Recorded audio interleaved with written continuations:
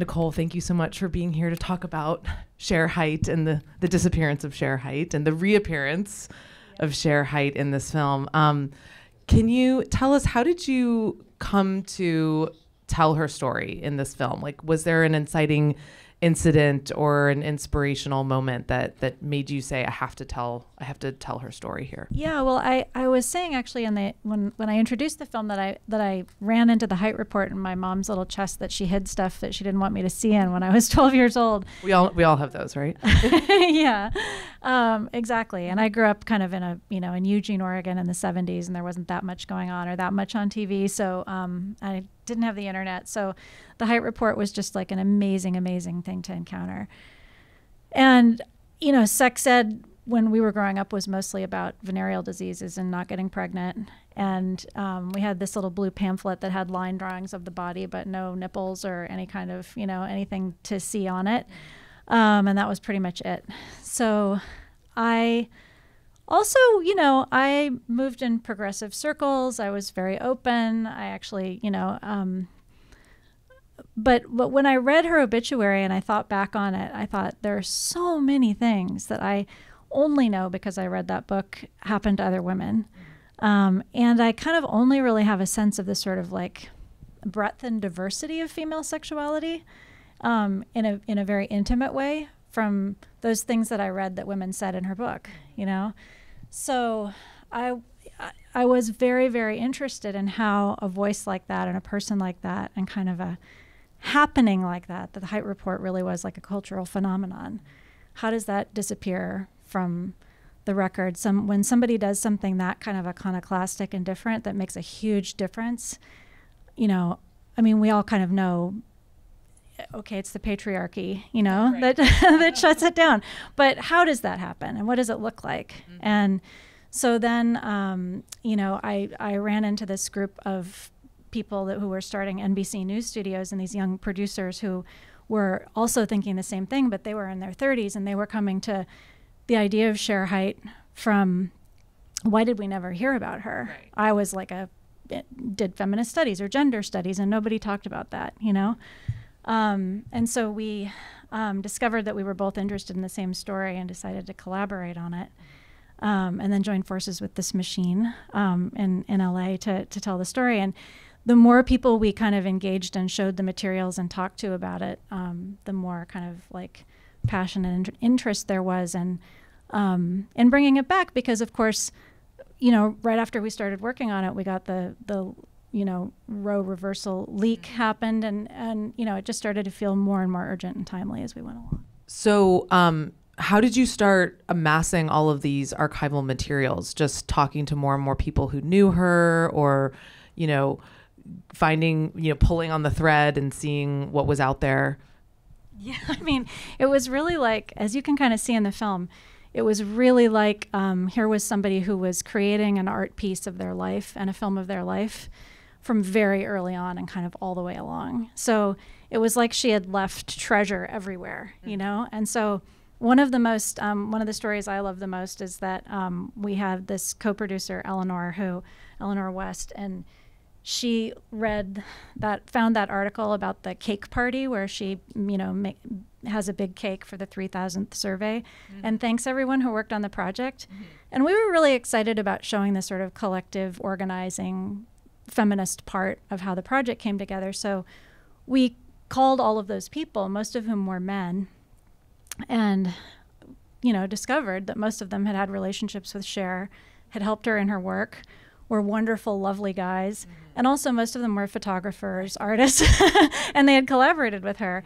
So, but we weren't talking about, I have 3 pictures, They were like, I have boxes and boxes of pictures, So there was that kind of material, and then there was this incredible trove at the Schlesinger Archive at Harvard, where she had given all of her archive, and that was where we got the really intimate stuff that enabled us to write the Dakota Johnson, narration, and kind of, I think, hopefully put you in her POV, because she was writing on scraps of paper all the time. She was kind of hypergraphic, so she would write, like, there would be like a whole pile of like sticky notes where she'd be on a plane and would have just broken up with somebody and would just be writing on every single sticky note, or the back of an opera program or whatever. She'd be writing about sex on the back of an opera program and, about opera on the back of something about like an article about sex, and usually in that beautiful red pen. And so we had kind of contemporary analysis of hers that was very like kind of intimate and almost kind of flamey, like her response to, being frustrated after a long day of modeling. And that was so exciting, because then we really could kind of get in her mind and try to create like a whole world that she was, guiding us through. It's interesting, that you have these sort of her analyzing what's going on in her life as you have the archival materials to do so.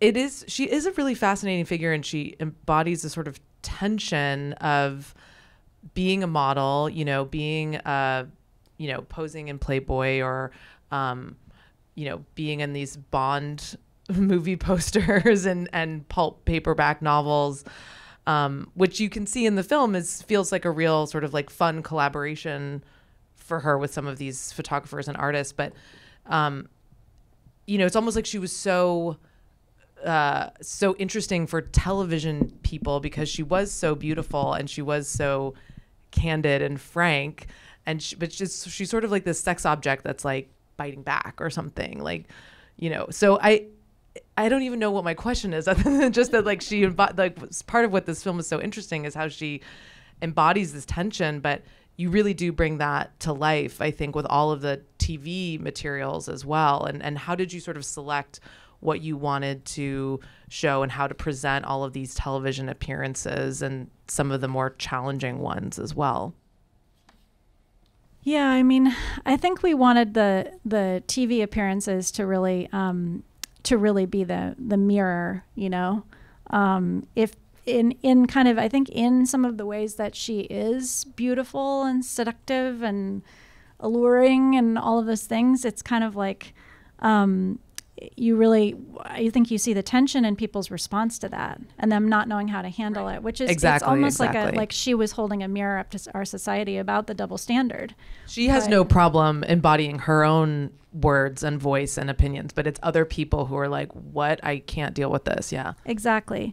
So we were trying to, with the TV appearances, I think that was kind of the line of the narrative, which was about, our response to her, and more largely our backlash against second wave feminism, because at the beginning you see even Geraldo Rivera is like in on it. He's like, in fact, at the end of that show that we showed, he's exhorting men to fill out her mail survey. He's saying like, this is going to be amazing. And I just think everybody should fill this out, and this is wonderful. And for me, that time in the 70s when I think like until about 76, we had this like window where people were really excited about kind of a changed society. And I think with, my previous film Crip Camp and with this, I'm very interested in telling those stories to remind us that that's possible, that we can kind of be collaborating together and kind of making a more equitable world. And I think people were doing that. And I think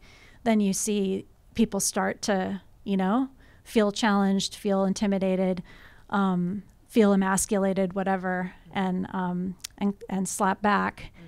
And then when she does the mail book, that's like a bridge too far, So that Leave It to the Women show was a perfect way of showing that.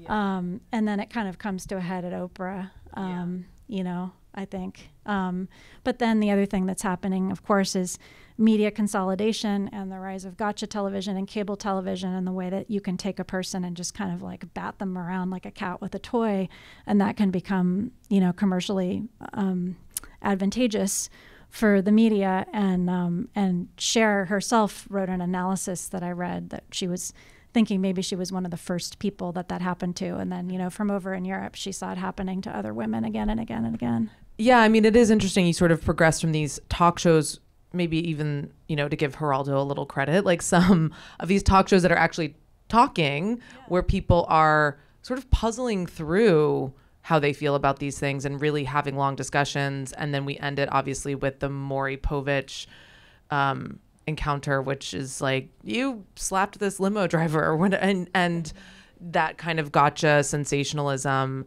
But yeah, you're mapping sort of television throughout her career as well, you know, from the early 70s to, you know, essentially what drove her away, which is so tragic. And it's interesting that you brought up Crip Camp, because I find that movie so incredibly inspiring, just the organization of people trying to make the world a better place. And this film is very sad and kind of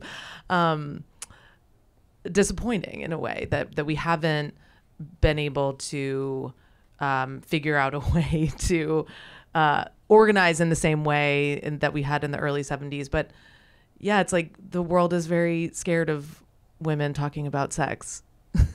I think it's like more scared now than we were in 1976 when the book came out. Yeah, you know? yeah, absolutely. We've been scared, you know, scared to do that. And in fact, even for us working on the project, you know, we now throw around the word clitoris all the time, and even with my teenage boys, you know. But when I started the project, that was not happening, you know. And we would like literally giggle when we were first, you know, having Zoom calls about the project, because we would have to say these words, and we were realizing we never did, you know.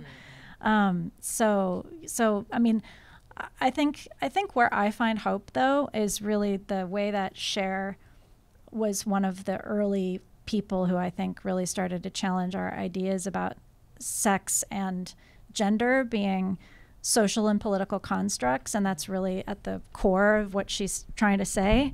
I think that has been broadly accepted by so many people in our society in a way that it really wasn't then. And there's a lot of ways in which we're discovering as we're traveling around with the film that especially younger generations have no trouble at all just seeing Shere and all her complexity.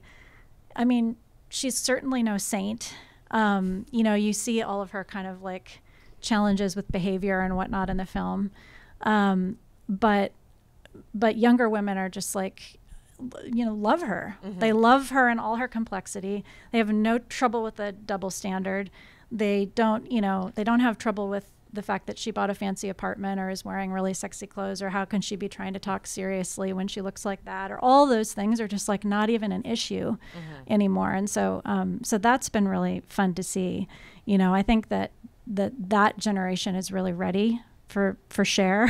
Yes, I don't know if the older generations really are, though. Yeah, I saw a Letterboxd review by a friend of mine who's in her mid-20s, and she was like, the way that these men on the Oprah show are talking to Shere Hite, she was like, is the way that men talk to me online on Twitter. Oh, you know, if you would read the article, if you would read the book, you know, if you would read this. So I think it has gotten better in a way, but there is still, I think, that sense of seeing the men sort of like shut her down with these arguments that are unfounded, essentially, because they haven't done the research, is still familiar. But I think a lot of young women do like seeing that representation of that she is, you know, of feminism, that feminine feminism, and very complex person who wasn't afraid of her own sexuality and her own image. I love the glamorous image that she brings to everything. It's a very theatrical approach. Yeah, it's very cinematic, which was one of the things we were so excited about in tackling. I mean, at first we had a small amount of footage and we were looking at it and we loved the story, and I had heard the voices of the women, you know, the survey respondents. I'd heard some of the cassette tapes and, you know, obviously read the book and heard those voices in there. And so I knew I wanted to do the film, but I was a little worried about Shere. I was a little worried. I think I had a lot of internalized kind of, you know, misogyny and notions about her that I think probably I remember from growing up and hearing about her. And I thought, well, she's a little cold and she's a little distant and she's a little weird, and why does she dress like that, and this kind of thing. And then as we started seeing more and more material and kind of falling in love with her in the edit room, you know, just we discovered, like, we would interview people and they would beg us, please show she had a sense of humor. Everybody thinks she's so cold and, you know, distant, but she was so funny, and she was so, you know, she was so generous and all of these things. And so it was really an interesting exercise in like how effectively people get turned from kind of like their 3D, you know, human personhood flattened down to some kind of like two-dimensional caricature, and how effective that is at erasing somebody's, thoughts and work and contribution.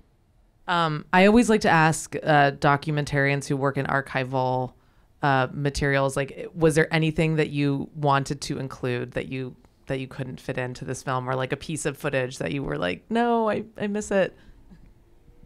Yes. Do you want to tell the story, Lauren? No. Okay. So I made Lauren edit this incredible scene about the Persian shop, which is this store that Shere would get her fashion at. And in fact, she co-created these incredible silk suits out of this precious Lebanese silk that was woven with gold and silver threads after the Hite Report came out. And she was living in the Fifth Avenue apartment. And she found this store on Madison Avenue, and she befriended this guy, George, who had been a couturier in the 50s for Bergdorf Goodman and whatnot, but he had this shop of things from Lebanon. And we heard it was still there from James Hamilton, the photographer who's in the film. And we walked in there, and the son of George was like, oh, Shere Hite. Like, we were family friends with Shere Hite. I used to peek in on the dressing room when my dad was fitting her for these suits, and she was so beautiful and yada-da. And they still had the bolts of silk on the shelves. That were from the suits? Yeah. Oh, wow. So silk with the story of Adam and Eve, or like Byzantine, it's so beautiful. And then we have pictures of her in those suits. And so we made a whole scene about kind of like, how did she create Shere Hite? How did she create that image for herself, and how that was important to her, and how it was kind of armor for her. And it was beautiful. And but then it went on for too long. And I also made Lauren edit a whole scene about Rusty, the dog, because Shere. Oh, the dog is so sweet. Yeah. She wrote a children's book about Rusty's day, and going to, around New York City. And so we tried that too. But it's long enough.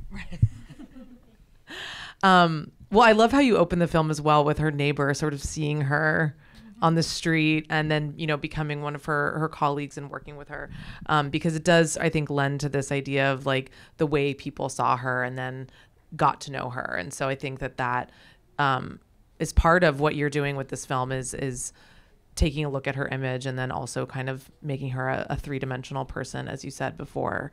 You spoke about it a little bit, but I'm wondering what the reaction has been from audiences who have seen this film. Are they surprised that they don't know more about her? Or are they sort of like happy to see her name back in the culture again? What have been some of the interesting reactions? I mean, it's been extremely interesting. I mean, a lot of younger women like buying the book in the theater. They've already bought it. Like 15 of their friends have already bought it by the time, the movie's over. But I think, I was in Ohio, and I had many people coming up to me, and they couldn't even talk. They were so upset. I think people are really suffering a lot, like literally having traumatic stories in people they know in their own lives because of abortion restriction laws in Ohio now. And so I think this subject is just very raw, and I think it's a way to tap into that, like the core of, the oppression of women's sexuality in a maybe a different way. Mm-hmm. So people are very emotional. Though I did have one man in Cleveland who got up to tell me that he had a problem with masturbation, just in general. Like, that sounds like a him problem. Thinks it's wrong. Not my problem. That's your problem, yeah. buddy. Yeah. But yeah, so there's been a little bit of backlash, but I have had women in Salt Lake City coming up and saying, I'm Mormon, and like, this is actually new information to me, and I hope this film gets out there so lots of people can see it. And actually, younger women and older women saying nobody ever taught them this stuff, So I think the response has been very powerful. I actually asked an audience in Oregon recently, like, how did it make you feel? And the audience was mostly women, and they mostly said angry, So I hope it leaves people feeling angry and activated, Yeah. Well, I remember seeing the cover of Women in Love at some parents' friend's house. And so, yeah. And I don't know, I was just like, oh, that looks really familiar to me. And I did go online and try to buy it from a used bookshop at the end of watching the movie. So I'm going to have to follow through on that order. And thank you so much for chatting with us about the film, and we can share more thoughts and feelings outside in the lobby. So thank you, Wonderful. Nicole. Thank you. Thanks a lot.